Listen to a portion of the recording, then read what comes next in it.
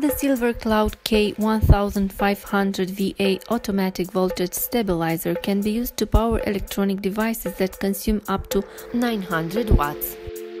SilverCloud K1500VA is powered by a voltage that can vary between 114 and 260 volts.